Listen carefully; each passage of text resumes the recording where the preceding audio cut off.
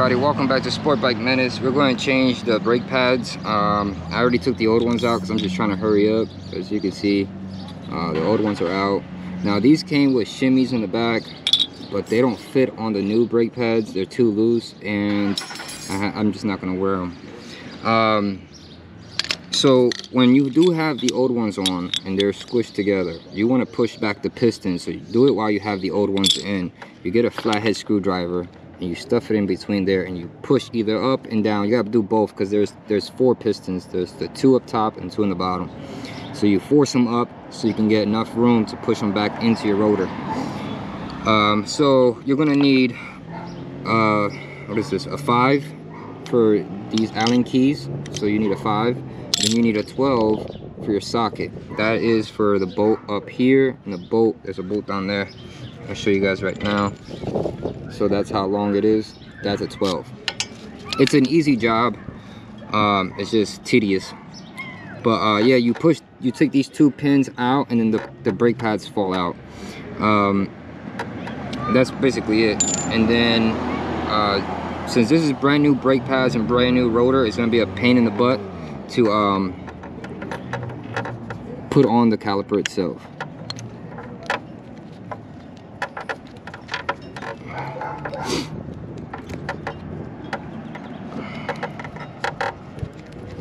So now we're just going to tighten this stuff up, and then I'm going to show you guys how to do the rear ones. I already got that half set up because I changed out my rotors. So if you guys want to check out that video on how I did that, that was a pain in the butt job too, but it had to be done. So, and I had to do the work myself, so I know what I'm doing for the future, and plus it saves me money. So now we just spread them apart. And again, it's gonna be a pain because it got to be spread apart up top also, and then try to slide it in between the rotor,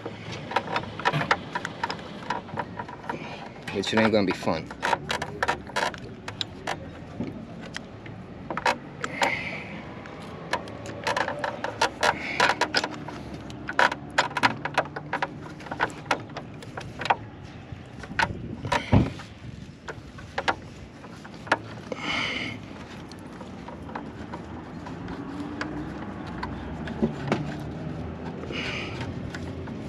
Now, since this one is hanging, it's causing me problems.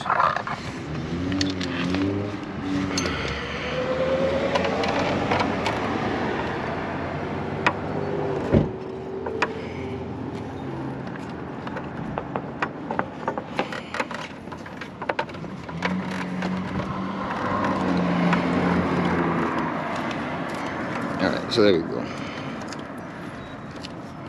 I don't even know if you guys are able to see that. Yeah, so I got that caliper hanging. And now these are aftermarket brake lines, so they're not they're more heavy duty than your stock ones. You don't want to leave them hanging. These are called like steel braided lines, but you can use bungee cords. I do have bungee cords. It's just, again, I'm just trying to rush. I did 2 videos today. Well, this is my 2nd video, and tomorrow will be another video showing like how good the eBay rotors are and how good the eBay brake pads are. And I gotta break them in before I actually do a review on them, because it's not gonna be like grabby right away. You gotta wait a couple of times to break them in, and there's a right way to break them in, there's a wrong way. The wrong way would be doing them too hard, pressing your brakes too hard. You're gonna warp your rotors out because they're gonna get too hot. And there's a coating that it has before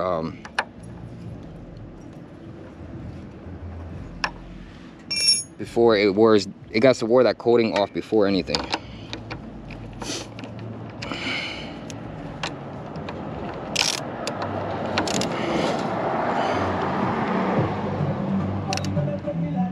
Alright, so that one's done. Now you guys can use, you got to do like lubrication. You can lubricate those pins that I just pushed in to hold the brake pads in place. You can use lubrication so they don't rust, plus they're easier to come out. I already did that previously, so they still have lubrication on them. Now we're going to do the back ones. Just the same thing you did on this side is the same thing you're going to do on that side. Now again, I already cheated on this, so you guys will be able to see what I did. See what kind of tools that anyways, I'll figure out the tools later. I already took the old ones out, and here are the old ones. They got like multiple colors. I don't know if that's good or bad. The ones that I had on here previously were the most expensive ones that you could get. They're from the EBC, top of the line.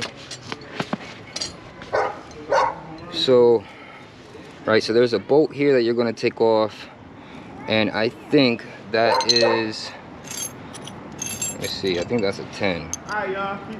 Yeah, that's a 10mm socket. So you use a 10mm socket, or you can use a wrench. And then there's a pin up here.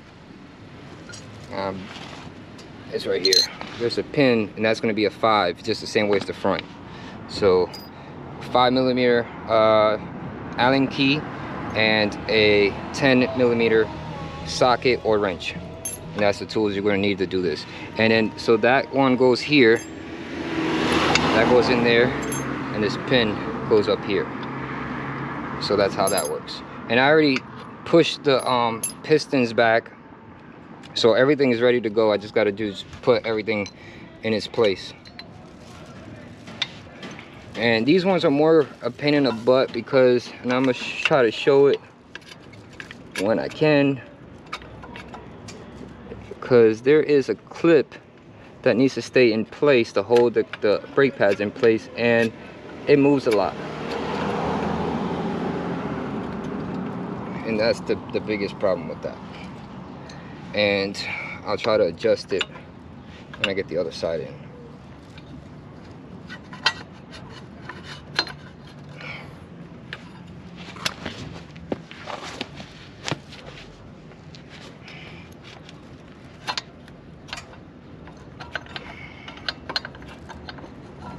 And when you adjust one side, the other side pops out, so be ready for that. Yep, just like that.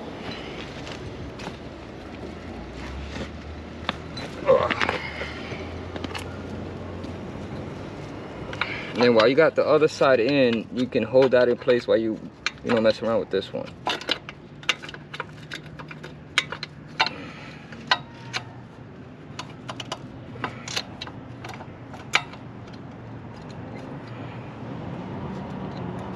Now those both are in,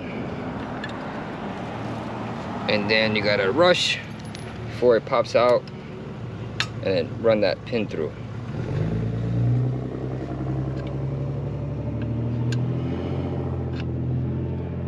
Okay, now that the pin is through, I get that Allen key.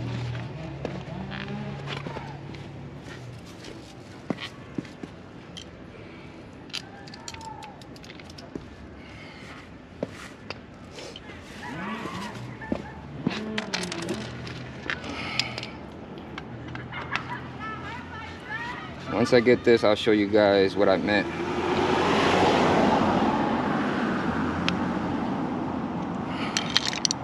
Okay, so see this part right here, you gotta make sure that it's seated in there. Same thing with the other side, make sure that they're seated in there. And then you can tighten things down.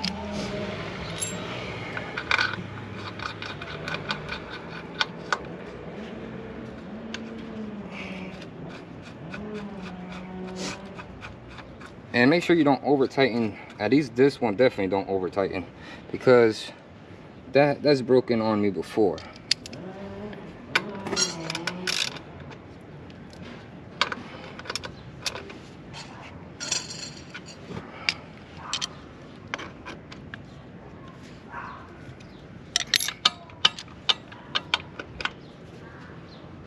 Okay, and then another thing that I didn't tell you guys to do, but I can't do it in the front, so I'm gonna tell you guys to do it on this one.